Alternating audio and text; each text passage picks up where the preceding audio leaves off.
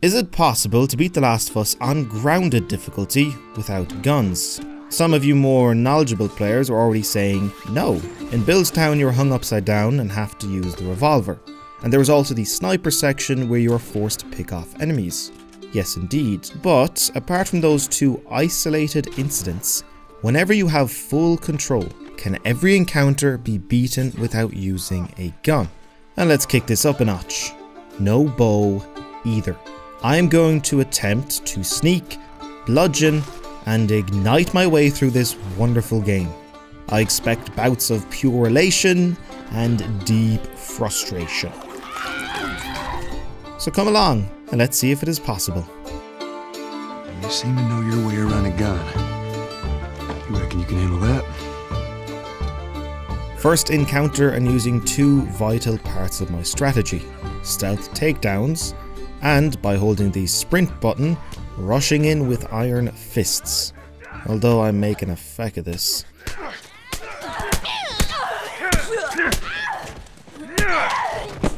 So that was just two enemies and Joel is already keeled over in agony. Not a good start. The next few encounters went well. All my playthroughs means that I know every enemy pattern. I do want to point out something important. Picking up this 2x4. You'll see why in just a bit. Ellie is now along for the journey and all three of us head downtown for what will be a really tricky situation. 1 stationary runner, 3 roaming around, and a clicker resting against a wall. First attempt and I learned something new. Stun and swing for the fences will kill a clicker. Same goes for any other regular enemy. 2x4 coming in handy. I'm trying to get the clicker out of the way first and then deal with everybody else, but it is not working. Time to go back to stealth.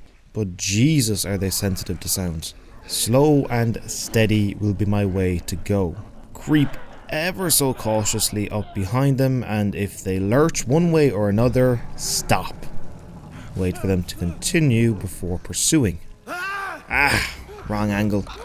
This is going on forever.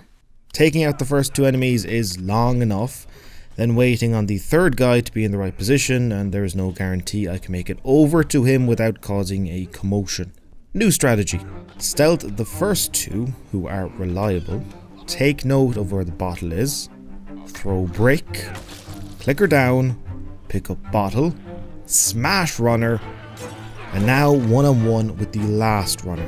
The bastard gave me a fright and ran behind me. This is an encounter I was dreading. Alright, come on down. Think I found a decent strategy for future playthroughs. Hallway full of clickers. Sneaky sneaky. Still a bit tense due to the sounds emitting from these cursed souls. Billstown next, and look what I found. You can join the rest of the useless weapons in my backpack. Cheers, Bill.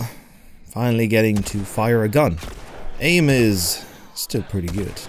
Outside the school, the best way to deal with a horde of runners is by sprinting around, using my allies as bait, isolate one of them, and... Inside the school, things are much more difficult. Far less space to work with. I did learn something new again. Smashing a stunned clicker's head in with a brick. What makes this section difficult is that there is no checkpoint until the gym with the bloater. I try to focus on eliminating runners and dart around, letting Bill the tank hatchet the clickers. 2 out of 3 groups of enemies killed, and my dumbass misses. Next time, I go on the attack.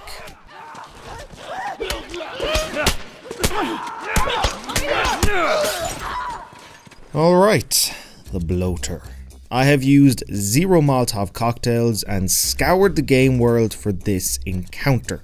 2 nail bombs and 3 Molotov cocktails. Terrible feckin' aim. Experimenting with a way to inflict damage without Joel's right hand of God, I found out I can do this. Never knew Joel had a kicking animation for enemies lower than him. Well, here goes the last Molotov.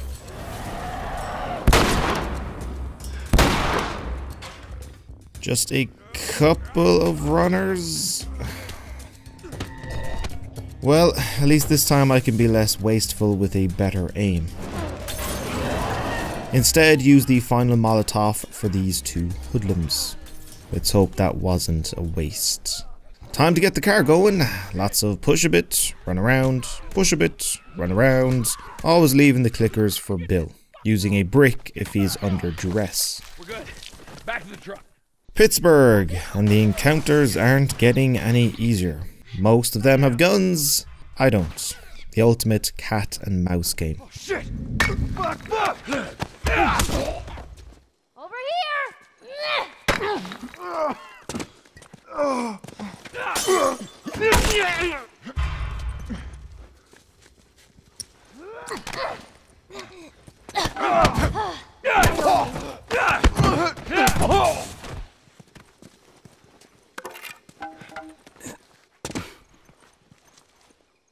All right.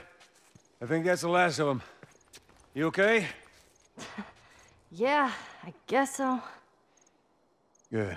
We need to get the hell out of here. Yeah, good idea. To the hotel basement. This is becoming an exhausting stretch of the game with the last few encounters and now this. If you try this challenge yourself, I recommend taking a break after big encounters. The more I did in a row, the more mentally drained I found myself and silly mistakes started to creep in. Get the keycard, 4 stalkers and plenty of stuff to throw at them. Activate the generator and run for the exit. Ah, crap. Must just be unlucky. Okay, maybe crawl to the exit and make sure the coast is clear. All good. The keypad first, dummy! God damn it, every bloody time I run past it.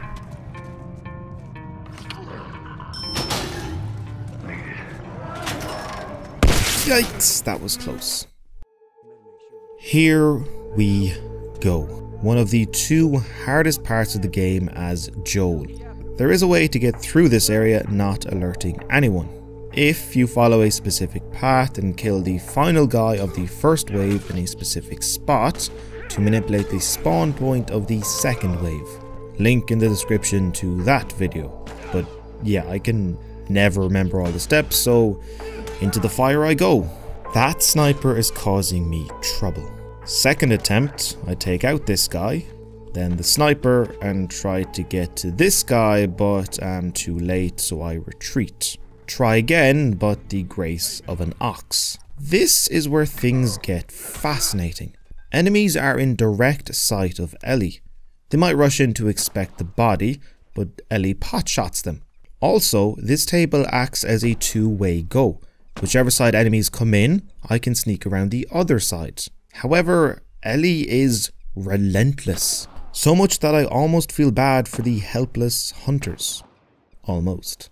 Finally, the gunfire has stopped. Still no cutscenes, there must be a couple of stragglers. What the hell? I suppose hide long enough and they just wait for me? I was hoping to do this stealthily. Really stupid throwing the brick. Molotov cocktail throwers don't have a firearm. Notice how Joel is clutching his sides. I was mighty close to death. Alright, come on down. Great work, Ellie. You did all the heavy lifting. I think I'm in the clear until Ellie's sections. As in, I don't think any encounter will be impossible. Difficult, dangerous, but not impossible. Let's do a rundown. Escaping Pittsburgh. Get spotted. Retreat. Good old Henry gets in a clusterfuck. Molotov away. Charge. Only one left. Not the strategy I was going to go with, but it worked. Sewers. Run! Done. Final room in the sewers. Wish I had a smoke bomb to stall them while Ellie and Sam open the door. 1 Molotov and the nail bomb from Bill on me. Another Molotov in the room. That'll do. Whoa! Gruesome ending. Suburbs. Much like the sewers. Run!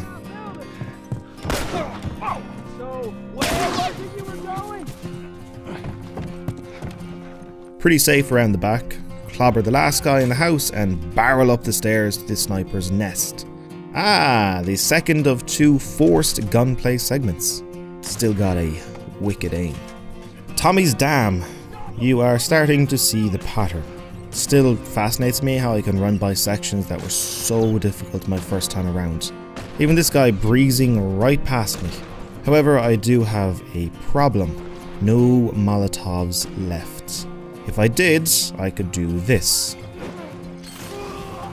Instead, I can take out a couple of guys close range, but the group at the door, not a hope of getting near enough to do damage. So it is all up to my allies, Tommy and these 2 fellas. Surely they can get the job done. This is their home. They should be desperate to defend it. Nah, feckin' pea shooters they have. What I found out is that only Tommy can do real damage, as he's the one that follows me around. Probably so he can bail me out of a situation occasionally. This guy's having a love affair with something behind the sheet metal. Whatever floats your boat, buddy. Eventually, on the way to the ranch house, stay down and let Tommy do as much damage as possible. Make sure not to get outflanked. A real slobber knocker on my hands here. That's something I haven't seen before.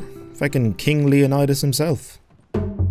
The second of the hardest parts playing as Joel, the university. I know some of you will be saying, but this isn't that hard. I'd agree with you on normal, survivor, even grounded, but no access to guns, this becomes really tricky. No checkpoint between the upper floor and lower. One wrong move and I have to do it all again. Trying to go stealth is impossible because of these 2 gobshites. They are so close together and constantly turning around, it is impossible to take out one without the other seeing. If I hide in this room, they move from the hallway and flank me. Great opportunity to get by, right? For some reason they always spot me. It's just a mess until I had an epiphany. I don't need nail bombs or Molotov cocktails at any other point for the rest of the game. Whatever I got, I can use. So the 2 guys in this room... Get down, Ellie! Jesus. Anyway, the 2 guys in this room... Now that I'm feeling dangerous, let's try something different here. That was close, but it worked. I know more enemies are coming, so I retreat. Never travel in pairs when I'm in this kind of mood. Upstairs, done. Now to trigger downstairs and retreat. Damn it, get out of the way!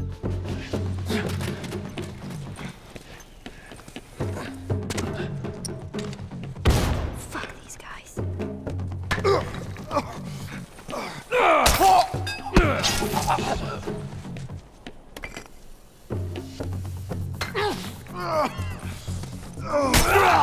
Ah, that was exhausting. Also, I forgot Joel fires a gun here. What the hell, Joel? Are you deliberately trying to ruin my no guns playthrough? And Ellie forcing me to use a bow to kill this deer. People, have we forgotten about the challenge? Even this upstanding citizen is gifting Ellie a hunting rifle. No thank you, I'll stick to my nifty switchblade. Okay, as difficult as Joel's sections are, nothing compared to these 2 upcoming encounters with Ellie. Joel can run in with iron fists and clobber enemies. Ellie does not have that luxury. However, what she does have is the ability to kill enemies in one strike with the switchblade if an ally is in trouble. So the strategy will be to use David as bait. Sorry David, I've only known you for a few minutes, but you seem like a good man. Once he's in trouble, dart in for the kill. Bricks and bottles can also stun enemies, leaving them vulnerable too. Those are my only 2 ways of killing enemies in this ridiculously confined space. I don't know if this is possible.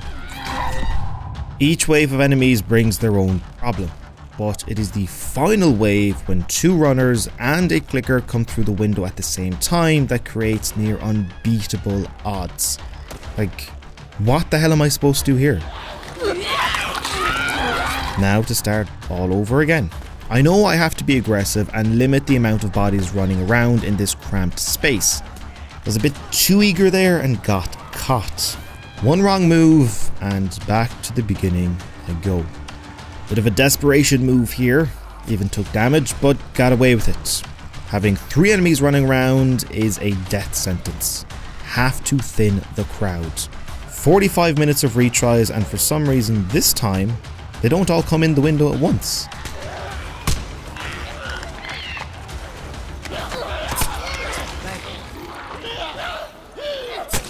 It's not over yet. Now for the single most intense enemy encounter. Mess up and I have to redo that entire room. And I don't think I have that in me. Come on, David. Oh, what a relief. No matter what is left, I am confident I can beat it. Or so I thought. Hubris, ladies and gentlemen. Hubris. A goddamn hour this section took. I had to have my head on a swivel and be constantly aware of enemies running up behind me. Keeping track of where bottles and bricks are, because if David isn't around, they are my only way of killing someone. As for the bloater, 1 Molotov, let the fecker cook for a bit, then hit the nail bomb. Okay, I am so ready to play as Joel again. But how do I get by all these guys? Things get strange. If they lose track of me, they seem to gradually move in the direction I want to go. Like, look at them all. What the hell is this? How on earth am I meant to get past? I have no resources and no health. I know if I can get around the far corner of the house, a cutscene will trigger. Feck it. Let's resort to the previous strategy. Run.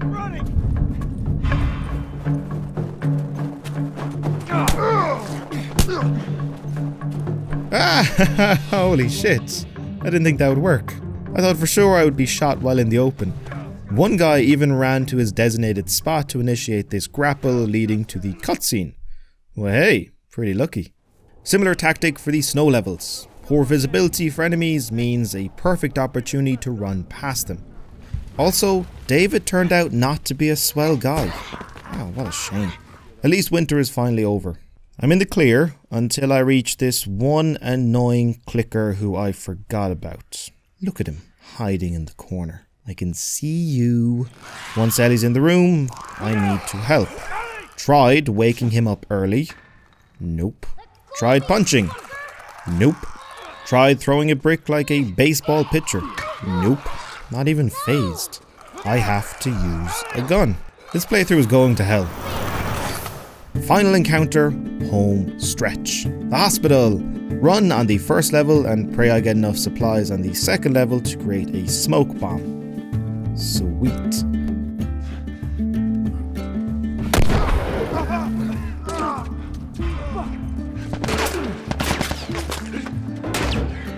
Sorry, Doc. Joel is taking Ellie and getting out of here. Epilogue and BAM! Playthrough finished! So, can I beat The Last of Us Ungrounded without guns, including the bow? No, I can't. The game forced me to use a gun 4 times. Bill's town hanging upside down, sniping enemies, Joel while wounded, and this pesky clicker. Also, I have to use the bow for the deer. Other than that though, every single encounter done without a single shot fired on the hardest difficulty. I'm so proud of that. I didn't think it was possible, especially the Ellie sections. But this was a great way to push the game in a direction it was never intended and explore a new playstyle. If you're a fan of The Last of Us and looking for an excuse to revisit it, give this challenge a try. You might surprise yourself by how resourceful you can be.